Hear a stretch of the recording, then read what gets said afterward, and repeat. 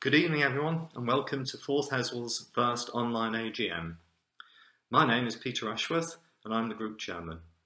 A very warm welcome to all parents and leaders and our guests from District. These are unusual times, or some would say interesting times, and I hope you're all well and coping with the situation. Hopefully, in the words of Robert Browning, the best is yet to be. Our agenda and accounts and reports for the evening have been distributed.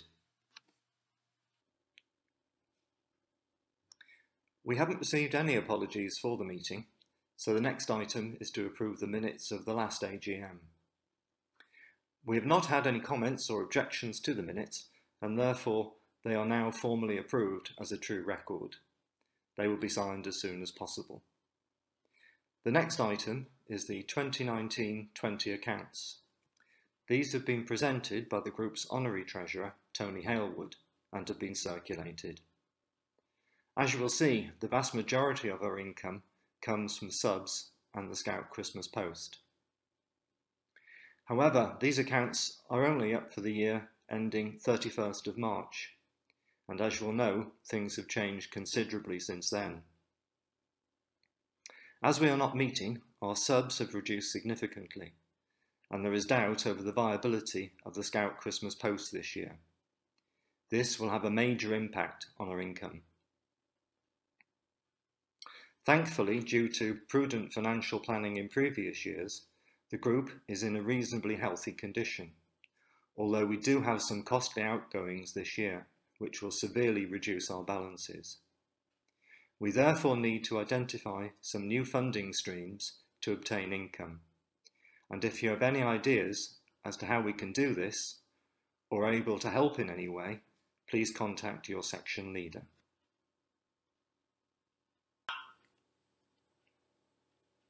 The next item is the Chairman's report. My report has already been circulated, but I would like to thank everyone in the group for all their hard work, which has culminated this year in the group being awarded the President's Prize by our district colleagues. This is a tremendous honour and is the result of many years of dedication by many leaders and helpers over that time, but especially because of the new ways of working we have recently adopted. This demonstrates the group's ability to adapt and change with the times. We are a progressive group, proud of our past and our traditions, but willing to respond to the challenges of the present and of the future, while being mindful of our heritage. The leaders and our young people have responded to the current challenge enthusiastically, and I am sure we will come through this situation stronger and better. We always welcome new helpers, so if you have any ideas or skills or just a bit of spare time and would like to pick up some new skills yourself, please let us know.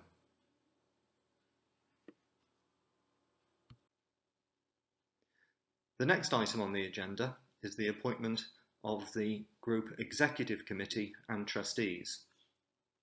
The Group Secretary, Bernie Halewood, has submitted the list of names which is shown here, and this has also been circulated prior to the meeting.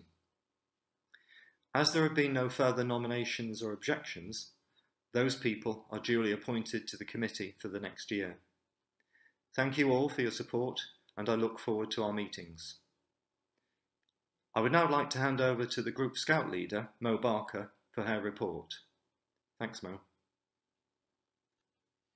Many thanks, Peter, and welcome to everyone. It's lovely to see so many of you on our AGM. We certainly have experienced some unusual times since our last AGM. Normally, we would be milling around the St. Peter's Centre for our annual summer fair and AGM, which over the last couple of years has been a tremendous success. This year, I hope you are all sitting comfortably, ready to share our achievements and celebrate with our young people. My full report has already been circulated by our Secretary, Bernie, so I shall not repeat what you've already read. I would like to reiterate what Peter has said by saying a huge thank you to you all, to our leaders, exec, parents and young people for being absolutely fabulous. We have all had to manage so many different elements over the last few months. For some, it has meant working from home. For others, homeschooling, and for many of us, it's been a little bit of both. You may have experienced illness, reduced income due to furlough, or even redundancies or the loss of a loved one. The trials have been many, and for some, scouting may have been the furthest thing from your minds. However, as is sometimes the case, we need a little normality to help us through the difficult times. And I think scouting can provide that distraction. It makes us doers and get up and goers when others might feel like giving in. Many of our young people have engaged in community projects, looking out for neighbours by posting, "Do you need any help?" leaflets. Simply posting a letter to someone that they haven't spoken to for a long time that they know would appreciate receiving a letter, or creating a poster for 10,000 acts of kindness. This is the true spirit of scouting, not giving up, always thinking of others before yourself, and keeping a very positive attitude at all times. Well done to all of you, whatever you have done over this period, particularly in our new teams or house patrols. Many thanks to our parents and carers for being super stand-in section leaders, particularly on the virtual camps, and fantastic ambassadors of scouting. As Peter has already indicated, we are always in need of new helpers should you have found it enjoyable enough. Although we are coming to the end of our normal summer term, we shall continue to work behind the scenes to enable a restart of some of our activities. This will not happen overnight, and the safety of our young people is paramount. We are continually taking advice from the Scout Association in the ramp up to face-to-face meetings. Up until Monday, we were in the red phase, which basically meant no face-to-face meetings at all, only virtual meetings. From Monday, we came into the amber phase, which now means that we can meet outdoors with up to 15 people, but that does include leaders. Progressively then, we will move on to yellow and green phases, which will enable us to lift a few more restrictions each time.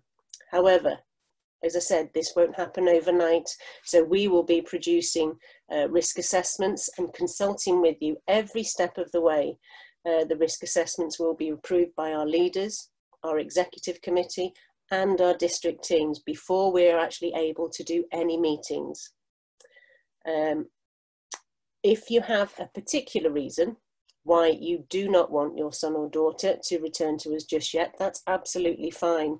Nobody's going to force you to come along, particularly if they're vulnerable or if they've been shielding, okay? Work with us and remain engaged with us. We want to engage with as many of you as possible over this next few months. Now, onto our group awards. As you heard Peter say, in our recent district AGM, which was like ours, held online, I was thrilled to hear that 4th Heswall had won the President's Prize. Although slightly biased, I have to admit that I always thought that 4th Heswall Scout Group was the best, but I am thrilled and honoured that other members of our district team also think so. It is a true testament to all of you, from our youngest member to our longest serving volunteer, and all parents and helpers, that we can truly claim to be the best group around. Thank you again. I'm a bit behind with my slides, sorry. Before I move on, I would like to say a huge thank you to Andy for helping us put this slideshow together. It's absolutely phenomenal.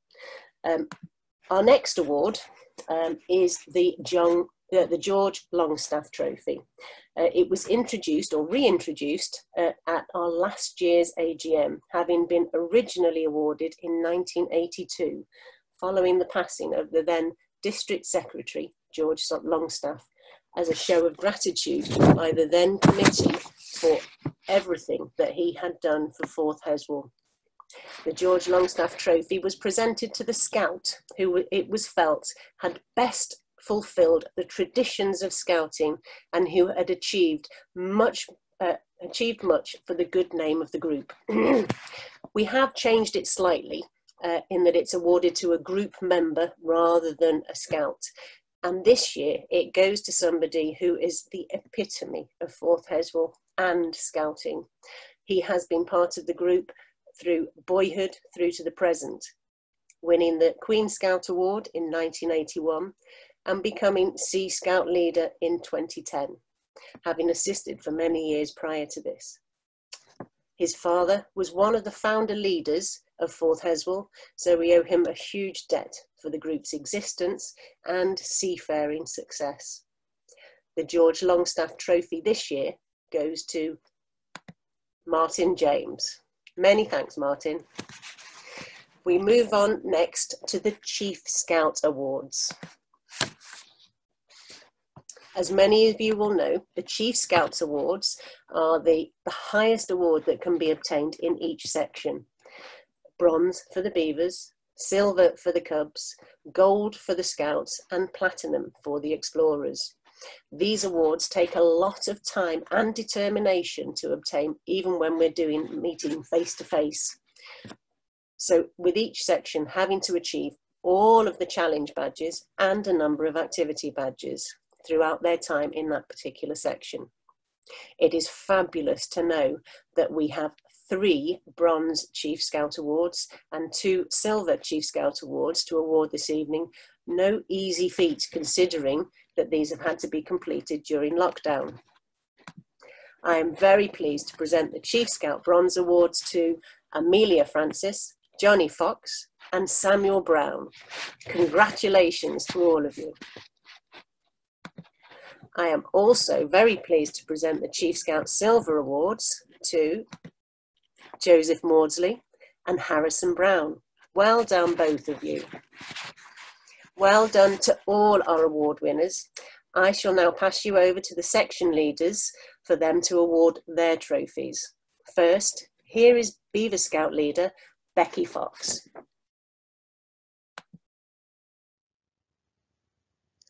Thank you, Mo. So in the Beaver section, we have the Endeavour Cup, and this is awarded to the beaver that we think is the best embodiment of friendship, fun and adventure, which is what Beavers is all about. It's such a difficult job. I wish I could present 22 of these awards, because really every single beaver, I think, deserves recognition for all the hard work and enthusiasm and fun during the year. So it's really hard to choose one, but I do have to. So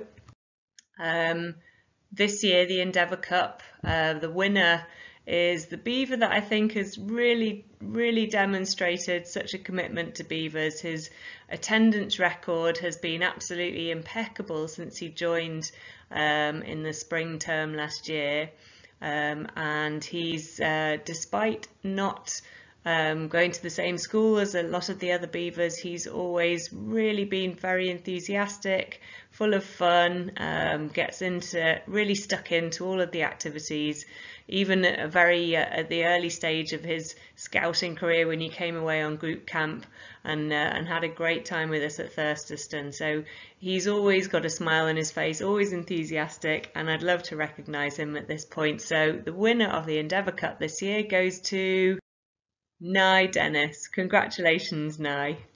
I'm going to hand over to Melanie now for the Cubs section. Thank you. Thank you, Becky.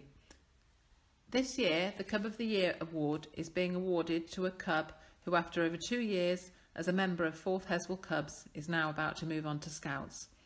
He attends Cubs on a regular basis, and although he finds some of the activities more challenging and not always in his comfort zone, he pushes himself and joins in and enjoys himself. He is always ready with a helping hand. He is polite, pleasant and appreciative. This year, the Cub of the Year award is awarded to Henry Wallace. And now I would like to hand over to Andrew Everett, Sea Scout leader. Thank you, Melanie, and good evening, everyone. First, can I say it was very hard to choose a single recipient for this year's award. So many of our Sea Scouts have represented our group at district level with impeccable behaviour and huge amounts of enthusiasm. It's truly proud to be a 4th Heswall Scout leader. The 4th Heswall Scouts have adapted themselves really well to the sudden change in the way we deliver scouting. And so much so, in fact, that I think our shopping list for the badges this year is going to be one of the biggest the group has ever seen. The Victory Cup is awarded to the 4th Heswall Sea Scout, who has enthusiasm and determination, has a willingness to learn new things, and is a valued member of the troop. They have to have shown good character throughout the year, and also improvement year on year. This year's winner has been with our group since he was very young. And as a junior Sea Scout, his determination and his enthusiasm to try all things, see all things, do all things, say all things, perhaps was misunderstood. And as such, she could often be seen flying around like a paper kite during activities, albeit with a little more noise. However, over the years, his emerging maturity has allowed his true character to shine. I'm happy to report also that he's not lost any of his enthusiasm for scouting, and I sincerely hope that that continues. He's now a sensible and respected team member. He's a natural patrol leader and a scout upon whom the leaders can rely. So this year's Victory Cup from 4th Heswall Sea Scouts is awarded to Matthew Donnan. Congratulations, Matthew. I will now hand you back to our group chairman, Peter Ashworth. Thank you, Peter.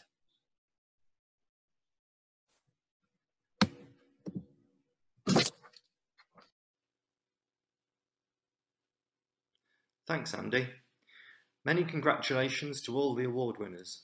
In particular, I would like to thank Martin and all his family for their tremendous contribution to the group over many years. We hope it continues for many more years yet. I would also like to add my personal thanks to Bernie and Andy for their help in organising tonight's meeting.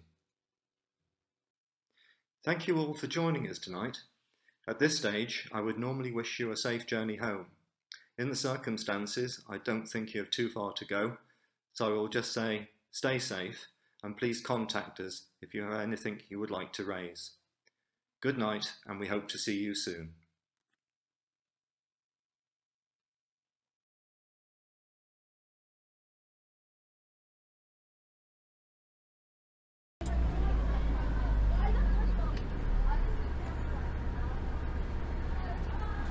See you in a bit then. Don't slam them.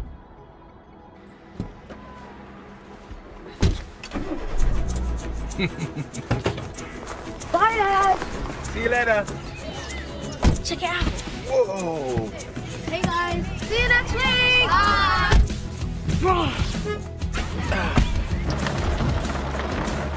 No, there's absolutely no chance of getting into the car back.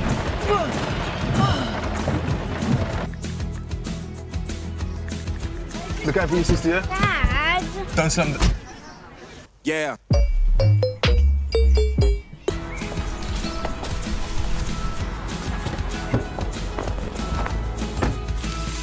Okay, guys, let's go. Come on, Dad, don't delay. Don't worry, Dad. I'll look out for you. Thanks, Dad.